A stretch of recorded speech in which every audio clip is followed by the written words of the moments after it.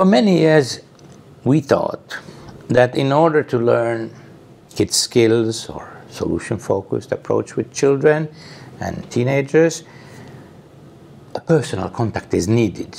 We need to do exercises, we need to talk, we need to have discussions, we need to have face-to-face contact. However, that may not be true.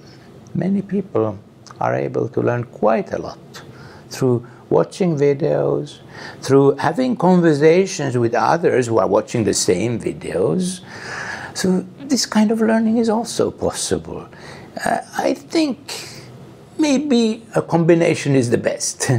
You listen to videos, you see videos, you talk about what you learned with your colleagues, with your friends, and then maybe after that you participate in a workshop where it's possible to do some exercises that kind of give even more flesh around the bones.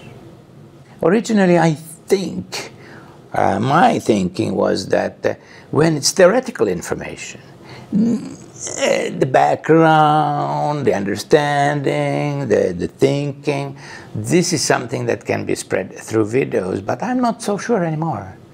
I think even some practical information can be spread through videos by telling stories, by case examples, by even suggesting some exercises that people might do on their own, at home, maybe with their own child.